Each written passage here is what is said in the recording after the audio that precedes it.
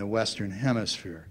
And when the topic is that broad, a number of things race through the mind of everyone. There are so many topics under that general theme, and interesting questions of democratization and nation building and regional development and our economic interests and certainly our security interests.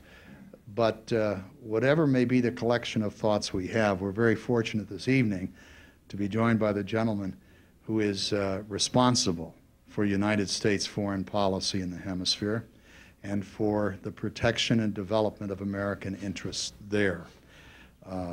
So what we will hear tonight will not only be the definitive view of the highlights of our policy, our approach to the region, but also, if I may say, is described as a major address in which new ideas about our policies there will be presented.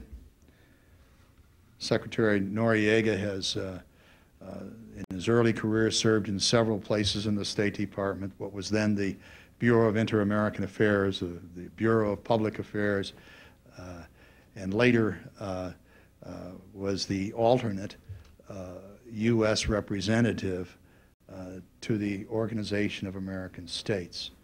He then had interesting positions as a senior advisor to the House's International Relations Committee, and then I think for 4 years had the same kind of position with the Senate Foreign Relations Committee. And he presently, as you know, being appointed in 2003 to his present position, the position which he held just prior to that was as our permanent representative to the Organization of American States. And as I started to say, he was nominated in the spring of last year to his present position and was confirmed in that position in July of 2003. It's a great honor for us to have a major address presented before this audience. We appreciate that, and it's my enormous pleasure and privilege to present to you the Assistant Secretary of State for Western Hemisphere Affairs, Roger Francisco Noriega.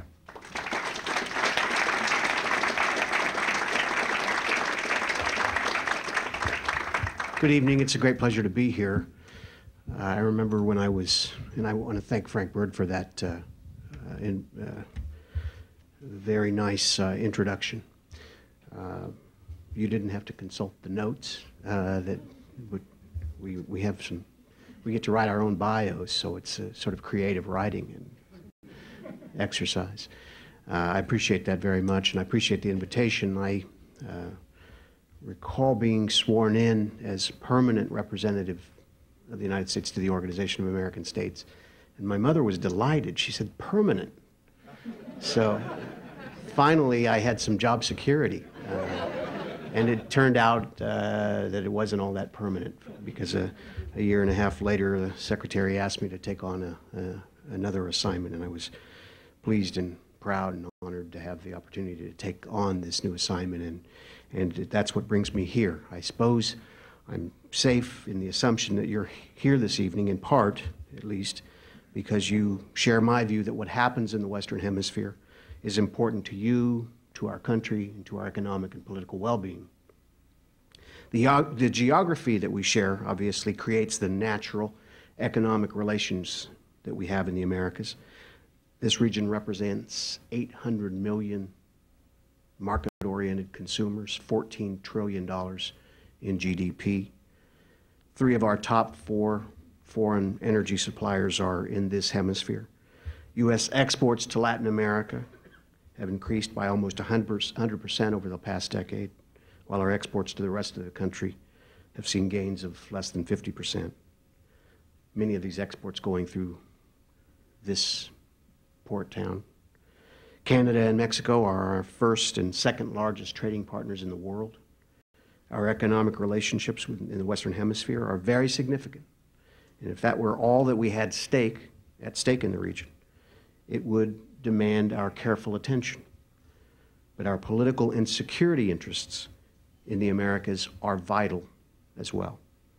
As we fight the global war on terror, it is imperative that we have strong, democratic, stable neighbors working with us to secure our borders and to defend our common interests and shared values, both at home and abroad.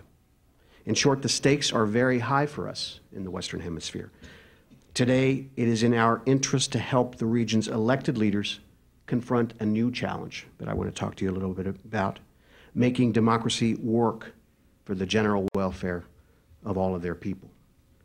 Because unless women and men from all walks of life have a stake in the economic growth in Latin America and the Caribbean, the gap between rich and poor will widen, and genuine prosperity may prove elusive or unsustainable. We have a time-tested solution to this conundrum. Democracy and the rule of law are essential to global development and trade because they empower individuals to share the costs as well as the blessings of prosperity. So that makes the prosperity sustainable over time. As the people of the Americas are free to exercise their essential political freedoms, they naturally will be able to claim their fair share of economic opportunity. In the long run, broad-based economic growth produces greater stability and sustainability. That is our strategy, and that is our challenge today. This evening, I will discuss how far we have come in the Americas in institutionalizing our commitment to democracy and the rule of law. But I will also speak of the unfinished business that we have before us, strengthening our democratic institutions and, quite simply, governing justly and well. I should note that I received the invitation in September to be with you here today. And when my staff and I considered the invitation, I said that would be a good opportunity to do a little reflection. Not simply reacting to the headline of the day, but reflecting to the challenges that we're confronting. Because I figured, because you are an international city, that you would be looking for a more profound appreciation of some of the issues that we're confronting in this part of the world. In the case of the Western Hemisphere, if one were to go simply by the headlines in our daily newspapers, I can understand how one would come to the impression that things are not going so well, that the region is rife with discontent and the future of democracy itself is in peril. However, if you step back and look at things from a broader perspective, I would argue that the challenges facing Latin America today are less threats to the idea of democracy than they are growing pains of a region undergoing a quiet and sometimes not so quiet revolution of freedom and progress. Indeed, I can remember when I first began my professional career in the 1980s. Scarcely 20 years ago, Latin America was a far different place. Economies and political systems were closed, leading to stagnation and alienation and fueling conditions of armed insurrection. Illegal armies, heavily supplied by the former Soviet Union and Cuba, wreaked havoc. In response, we had military dictatorships fighting an elusive enemy, and in many cases, making no distinction between innocent people and combatants. It was an era in which the future of democracy clearly stood in the balance. Today, however, the struggle for democracy that characterized the 1980s has become a mutual effort to deliver the benefits of freedom to every individual in every country, and it is a great tribute to the people of this region, to the people of Latin America, the sacrifices that they made to obtain their freedom. The vast majority of Latin Americans and the Caribbean neighbors live today under leaders of their own choosing. The repressive dictatorship of Cuba is the most notable and tragic exception. Today, free elections and peaceful transfers of power are the norm. They're how adversaries settle their differences, not on the battlefield, but in a democratic arena of electoral politics. Political progress in the region has gone hand in hand with economic reforms. Although many countries face severe economic challenges today, and poverty is still a very important problem, the old demons are being tamed. Inflation is largely tamed. Countries are increasingly open to foreign trade and investment. They know they have to open up their economies to be competitive and create economic opportunity. Economic setbacks occur, but are no longer leading inevitably to economic crises that affect the whole hemisphere and, as a matter of fact, the world. Indeed, the spread of democratic and economic freedom has opened unprecedented opportunities for millions of people to help lift themselves out of misery, poverty. Now, despite all this being said, it must also be recognized that many people in the region are weary of waiting for their lives to get better and for their futures to get brighter. Clearly, there is a lingering dissatisfaction with the quality of democracy and the results that economic reforms have so far delivered. Yet, ironically, I would suggest that such feelings are the measure of how far our hemisphere has really come, politically and economically, because the improvements the hemisphere has experienced have created increased expectations for good government and broader responsibility and prosperity. In discussing the progress of democracy in the hemisphere, former president of Bolivia, Jorge Quiroga, an outstanding example, by the way, of a new generation of democratic leaders in the Americas, who also happens to be an avid mountain climber, said that Latin American countries have reached the snow line in their journey up the democratic mountain. They have come far, but there is still clearly hard slogging ahead. And in thinking about that journey forward, we have to begin by recognizing that not all the essential elements for a fully effective democracy are present in all of our countries in the region. Current institutions and values are not always able to keep politicians from misbehaving, to keep the opposition from behaving responsibly, and to keep the frustrations of the voters from boiling over. Polls show that Latin Americans, by and large, don't trust their governments and their institutions. In turn, political elites in their region often exhibit a deliberate aloofness from the people they are supposed to represent and to serve. Too often, the activities and concerns of government officials and the majority of the citizens spin in separate orbits.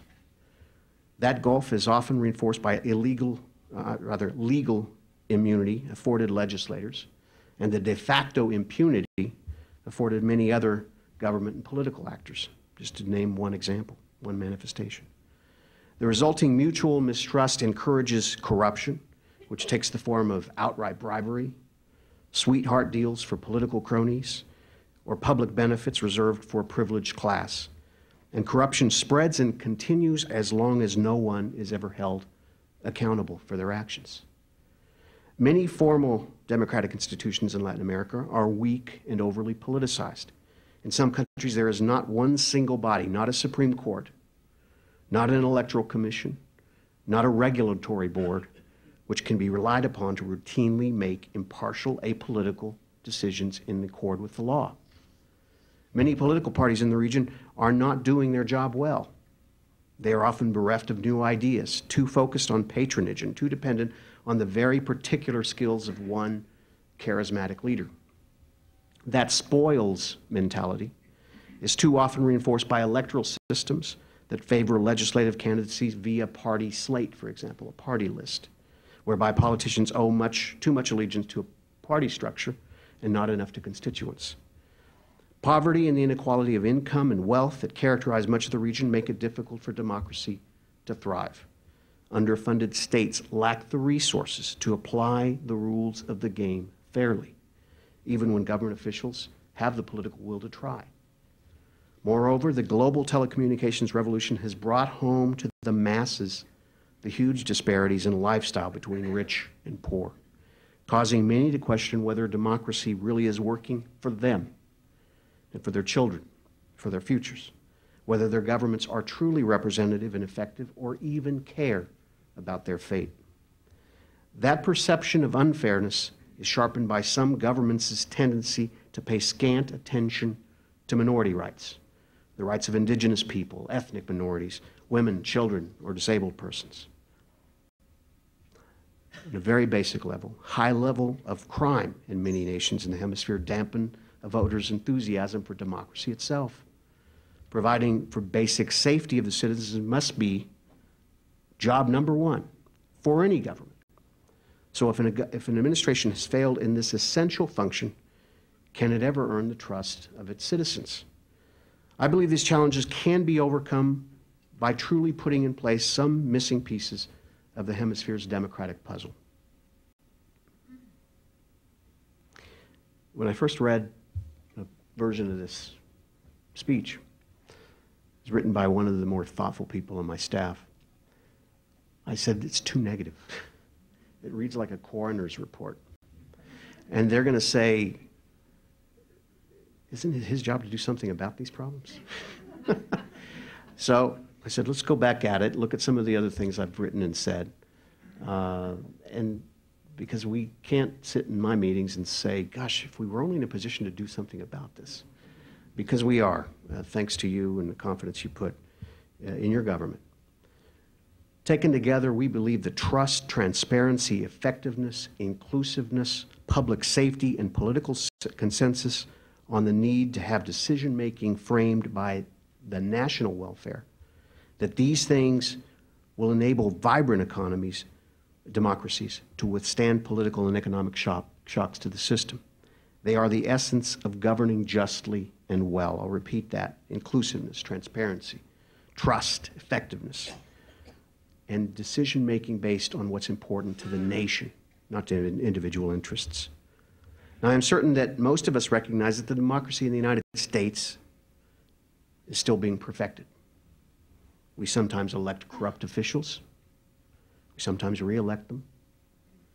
We are still trying to find the correct balance between the freedom of the individual and the need to protect society as a whole. We are still debating minority rights issues. The list goes on and on. But our system is increasingly effective at heading off confrontations, of letting off steam and of riding out crises, from civil war to presidential assassinations to natural disasters to terrorist attacks. Our system is nothing if not resilient. Likewise, I firmly believe that the Hemisphere's democracies are growing stronger every day.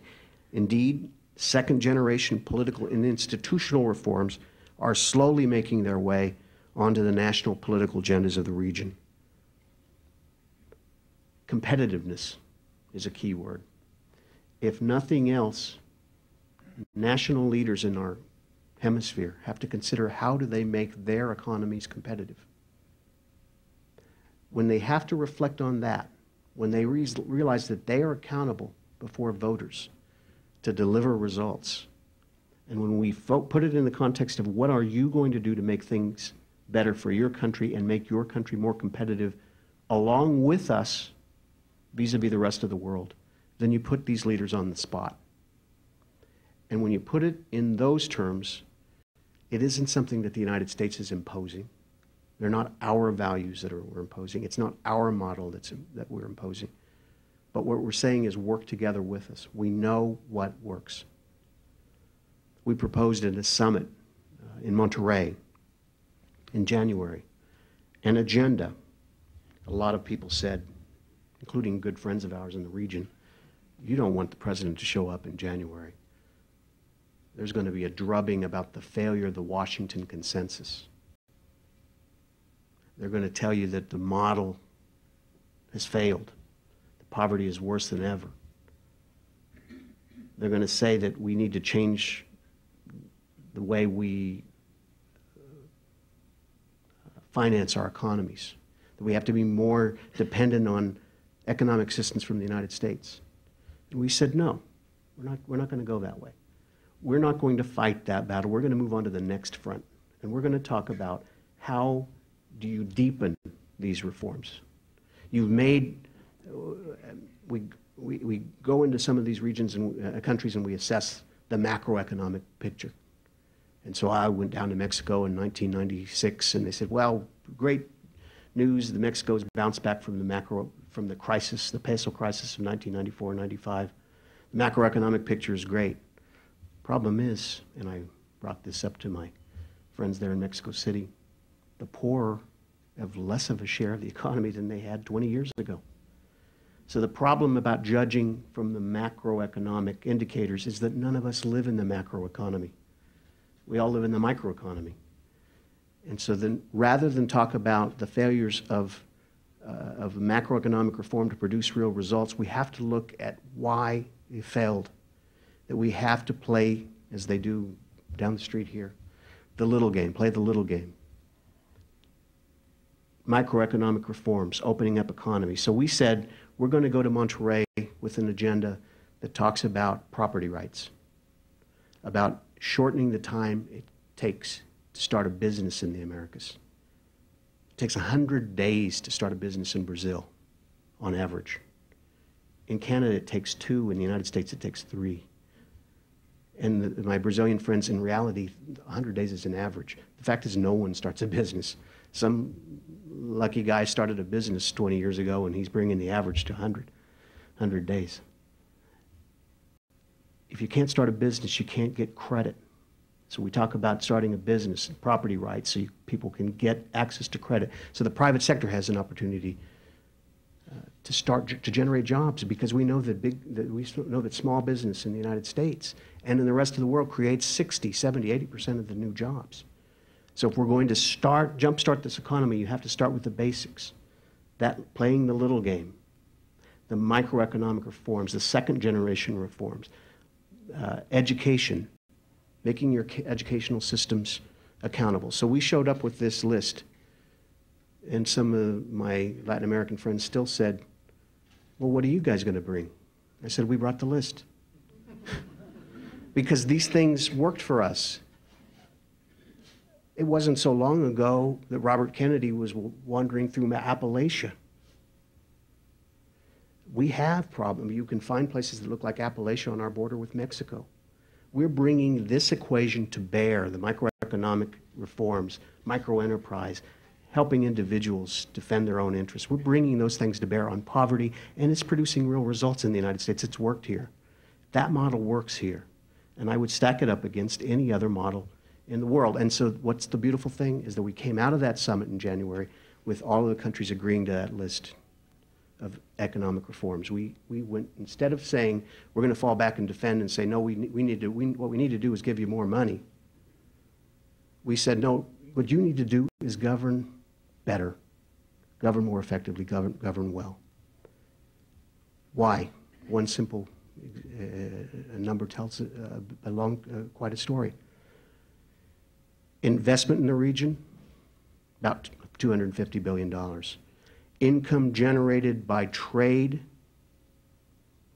in Latin America and the Caribbean, another $250 billion. Remittances sent home by the United States, by workers here in the United States, sent back home, about another $30 billion. $530 billion of income going into these economies.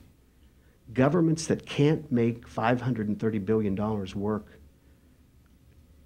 can't ask us to heap more loans on poor people, because these governments can't adopt the right reforms and govern justly and govern effectively. Another $500 million of economic assistance, $500 million or $500 million of economic assistance from the United States is not going to make the difference if these economies are not retooled. So it comes down to competitiveness. That's the economic model. And I want to talk a little bit briefly about the political part of this equation, because that goes hand in hand. Because you have to have democracy and the rule of law to run a modern economy.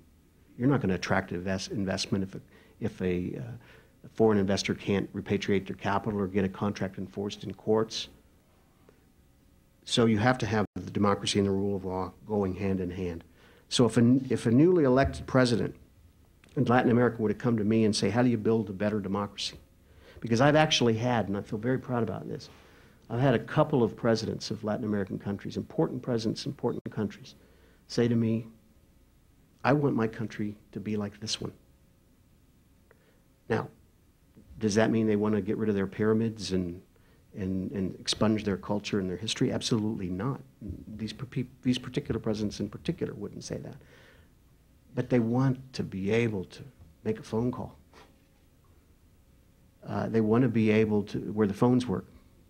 They want kids to have access to clean water, basic things. They want to have the trash picked up without paying a 40% premium to some crony. And that's what they want. So if someone were to come to me and say, how do you make our system a little better, I would say, I have some specific examples and ideas. You have to reach out to your opposition, your civil society, and your minority groups. Dialogue builds trust. And the trust is the key element of encouraging real political participation and keeping the political pot from boiling over. It channels people who have grievances. It channels those grievances and gets them resolved, or in one way or another through dialogue. You have to publicize your successes. We had a president of Bolivia, Gonzalo Sanchez de Lozada. I'm sure many of you have heard of him. He resigned from power under pressure 6 months ago in September. He was a terrific leader. He had all of the macroeconomic equation down. The problem is he didn't tell anybody about the successes of his program. In Bolivia, you would think, because the president was taken down by mobs in the streets, that the country had been victimized by a macroeconomic failure. Life expectancy up 10 or 12 years. Infant mortality down significantly. Literacy up by 10 or 15% in the last 20 years.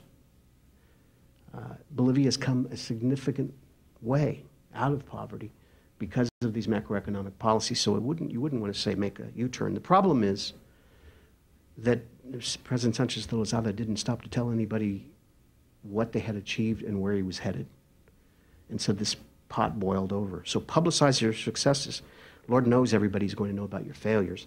Citizens need to know when the government is being effective. They want to know they want to be part of decisions. They want to know where you're headed. They want to know when schools are inaugurated or when inoculation programs are undertaken. They want to know what you're doing with your natural gas resources. In Bolivia, people were fed a bill of goods by the opposition, who aren't democratic in particular, who said that if we sell gas to the outside world, that we're not going to have enough gas to cook our food. Bolivia is sitting on one of maybe the second largest deposits of natural gas in the hemisphere. And people and politicians, demagogues, are out telling them that they're not going to have enough gas to cook their food. So you have to publicize your successes. Tell people where you're going. You have to learn to work with and cultivate responsible media. They're out there. You can't publicize your successes or counter your critics without them.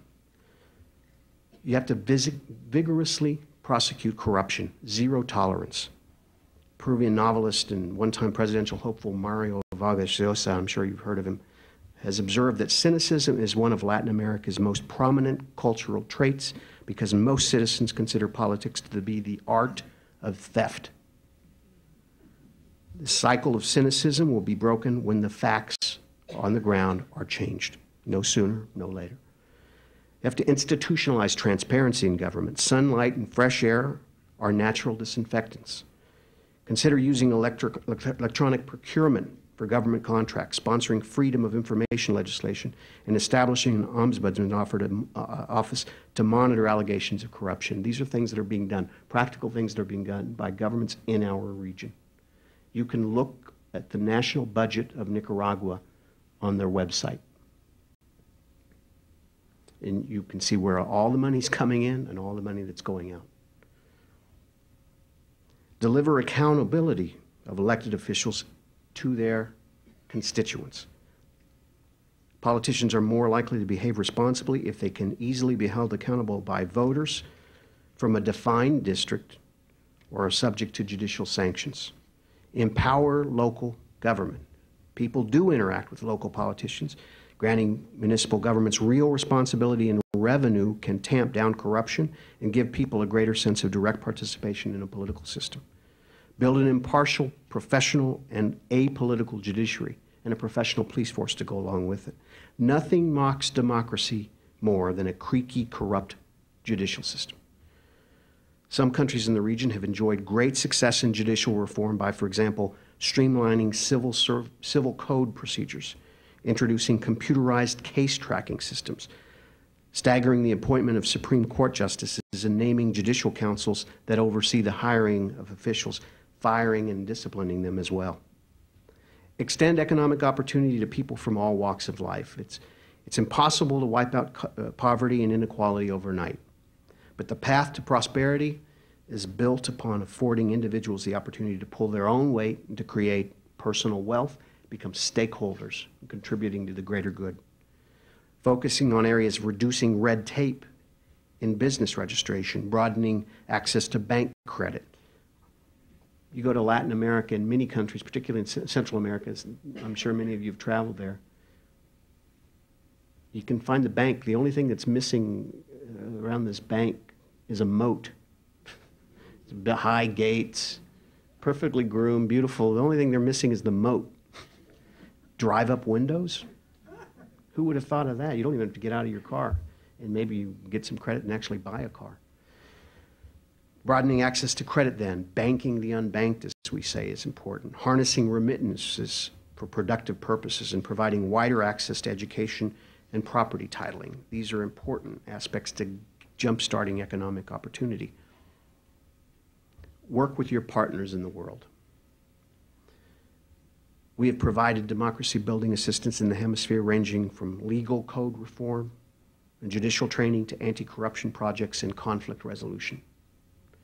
President Bush has put a premium on good governance and social investment, which he recognizes as critical to the future of the Americas. And that's why he announced the Millennium Challenge Account initiative, which has now become law. It's been funded about $850 million. If fully funded by Congress, the MCA will increase our core development assistance by 50%, resulting in a $5 billion annual increase over current levels by fiscal year 2006 and beyond. Those monies will be directed to those countries that govern justly and honestly, that uphold the rule of law, that fight corruption, that invest in their people, basic services, education, and health, and promote economic freedom. Corruption is the one thing President Bush says that is not negotiable. If you're a corrupt government, you have no business receiving this additional assistance. Unlike traditional assistance programs, the Millennium Challenge Account will provide an incentive for countries to invest in their people so that they have the resources and opportunities, such as I said, education, adequate health care, nutrition, and equality before the law, to improve their own lives and to contribute to the greater good. Very interesting email I received from the Nicaraguan ambassador several days ago. All he did was he said, look, this is how we're using MCA back at home. He attached 3 separate articles from the newspapers from various days and weeks in Nicaragua. One says, President Bolaños, Enrique Bolaños. President Bolaños says if we don't pass judicial reform, we may not be eligible for MCA assistance.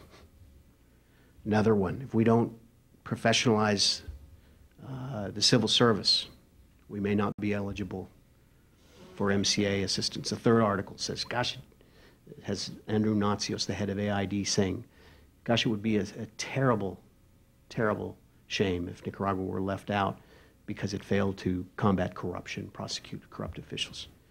So he's using this offer of assistance the way you should, as a lever on the rest of the political system in his country. And he's delivering real results. He's essentially the poster child. He says, I'm the 75-year-old poster child. I don't know how many of you have met him or heard of him or read a little bit about him, but here's a man, 75 years old, who has a plan on where his country will be 25 years from now.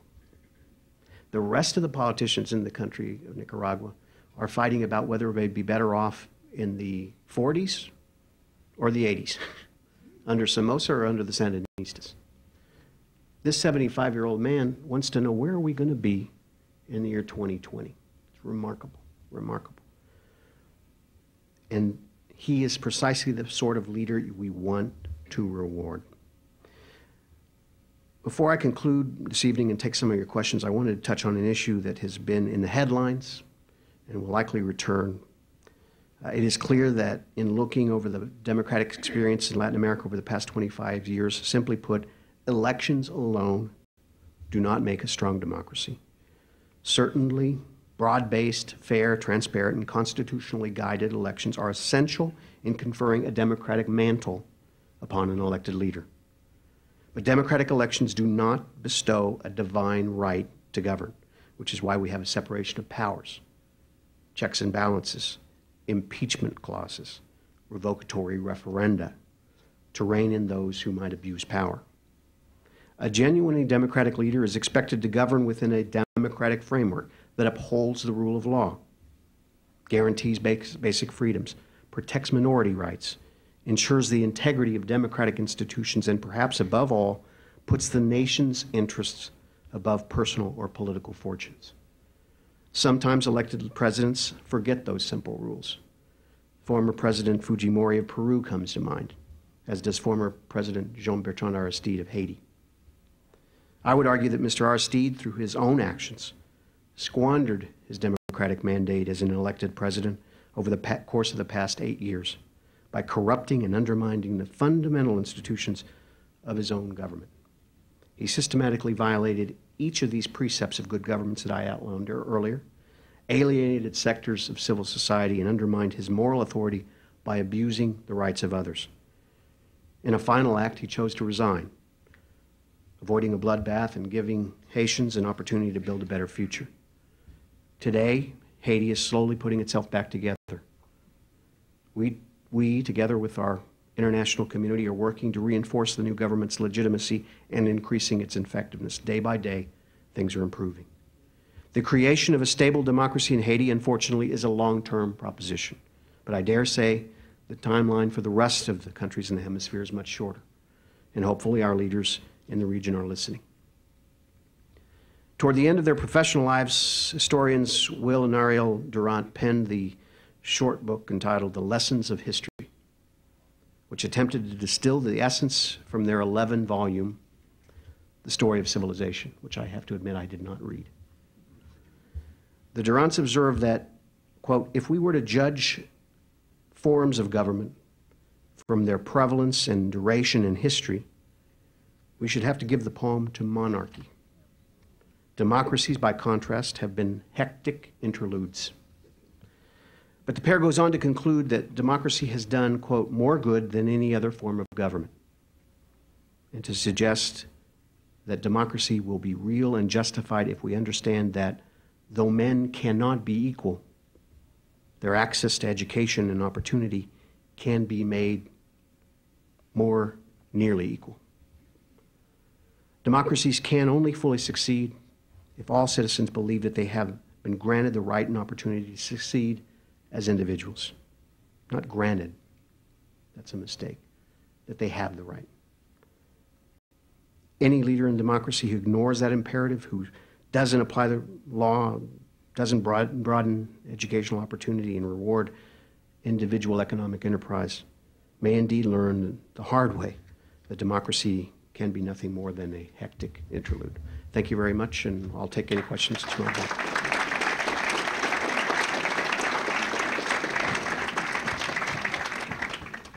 The question is, what will a post-Castro future look like?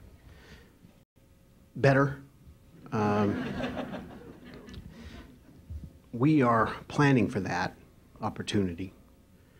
This president has formed a commission for assistance to a free Cuba, chaired by Secretary Powell, coordinated by me.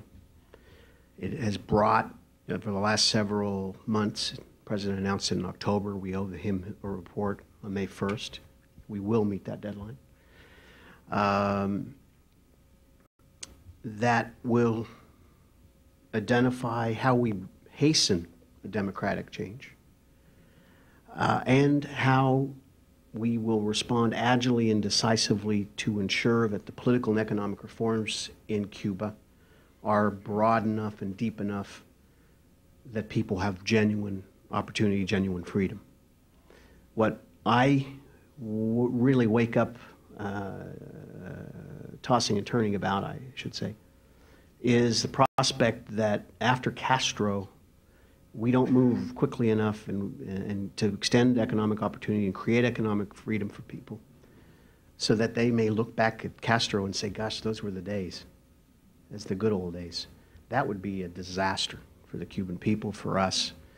And so this plan will lay out how we work with our neighbors in the hemisphere and the rest of the world to bring about that change, how we'll be guided by principles, and how, above all, We respect what the Cuban people want.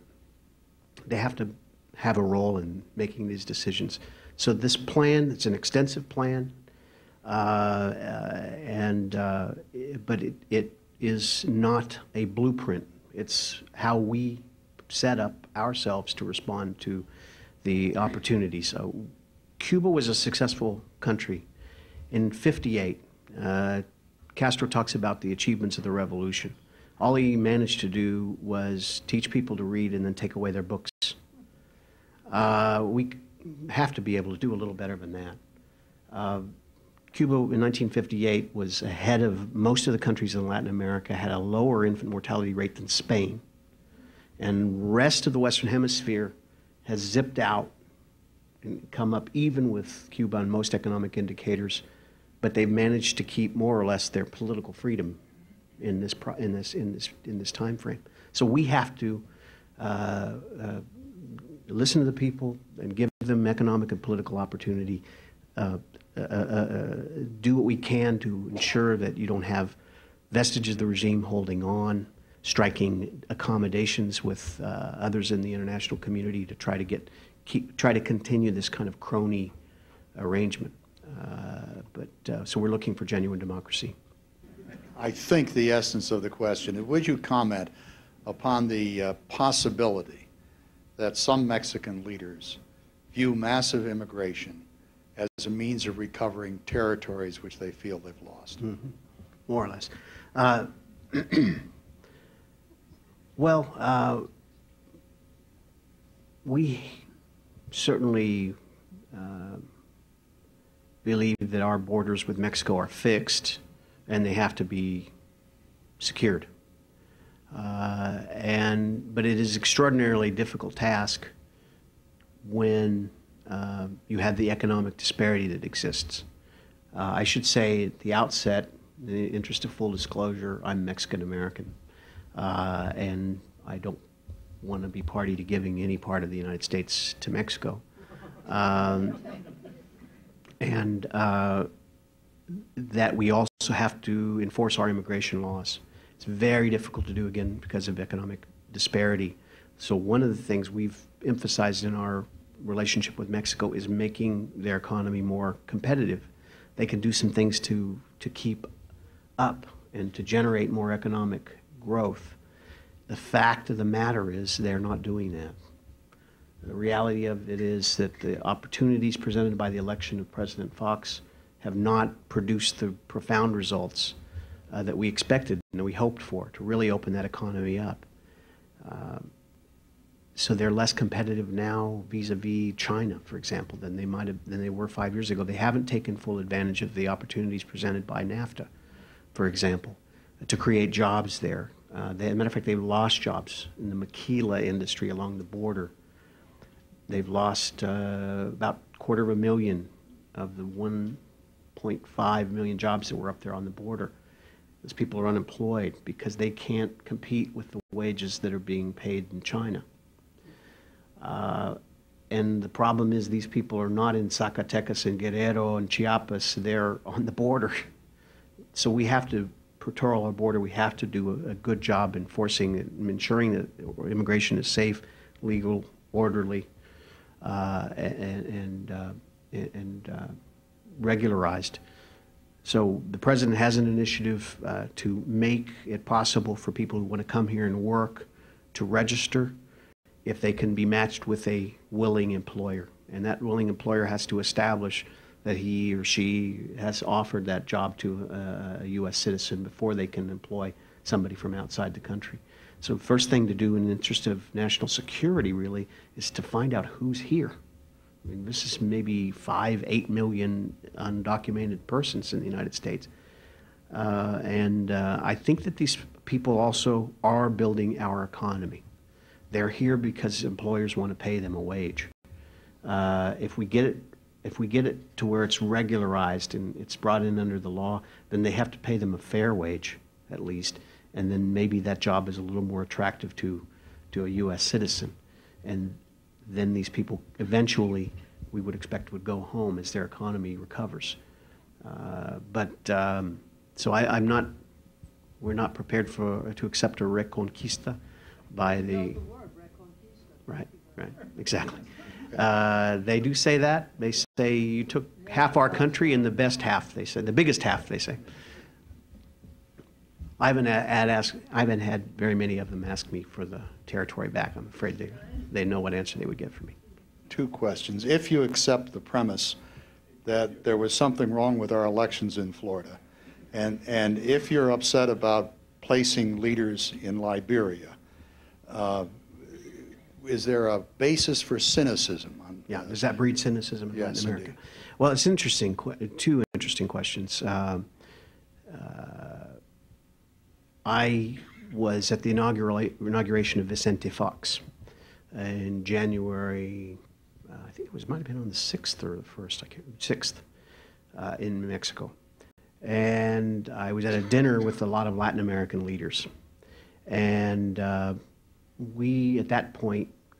This was January 6th. We didn't have a new president elected yet. This was in 2001 because it was tied up, and in the process that we're all familiar with. And I was expecting a little bit of snickering, and so I sort of sheepishly alluded to the case, and they said, "Ah, come on.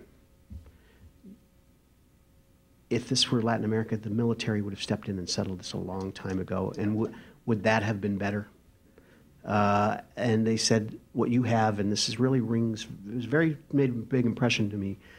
A Peruvian leader who was running for president at the time, or she eventually ran for president. Unfortunately, she didn't win, but she said, "You have strong institutions, and those institutions are strong because more or less people have confidence in them." I mean, I remember having this debate over the line item veto for 25 years. And then the Supreme Court, we finally passed it. Everybody's delighted. Then the Supreme Court struck it down, and everybody said, "Oh, I guess that discussion's over because it's unconstitutional." And we trusted the institution, and we. So I think that Latin Americans appreciate the strength of our institutions. And so you don't really get that much cynicism from that experience. On the other issue of Iraq, for example, you hear some strange things. A lot of countries disagreed with that policy, but I should note that about 11 or 12 countries in the Hemisphere joined the coalition of the willing. About 4 or 5 put troops on the ground in Iraq. They have troops there now, the Dominican Republic, Honduras, El Salvador, Nicaragua, and Honduras. Salvadorans just lost a soldier. He was buried on Saturday. We had others, Paraguayans, little country. And the president, I was in the Oval Office with President Duarte Frutos when he told President Bush, "We have to do what we can to help. You folks are carrying most of the load, but we have to do what we can because you're fighting this evil of terrorism." And quite frankly, I would say that the idealism that I hear more about fighting terrorism and confronting these threats is just as impressive as the cynicism. But you do hear some cynicism. We had some Caribbean leader say, "I'd hate to think that the United States can choose who our prime minister is after we toppled Saddam Hussein." And I thought, well, okay, after this little Caribbean country violates 17 UN Security Council resolutions, develops weapons of mass destruction and uses them on their own people, invades other countries, and attempts an assassination of a former U.S. president, maybe we will get a little irritable about this Caribbean country.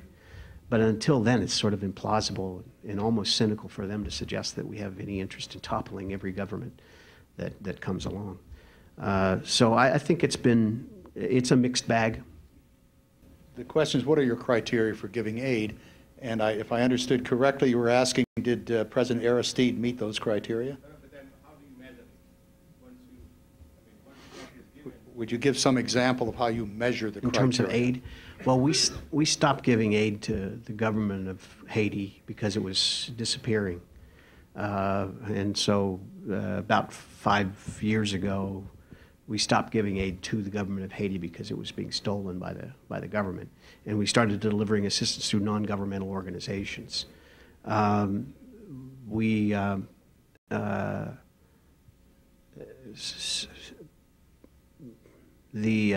Aristide, because of some elections in the year 2000 that many international observers believe were stolen, the international financial institutions stopped providing lending to the government because they didn't have a parliament that was considered legitimate by the international community. So they lost that aid too.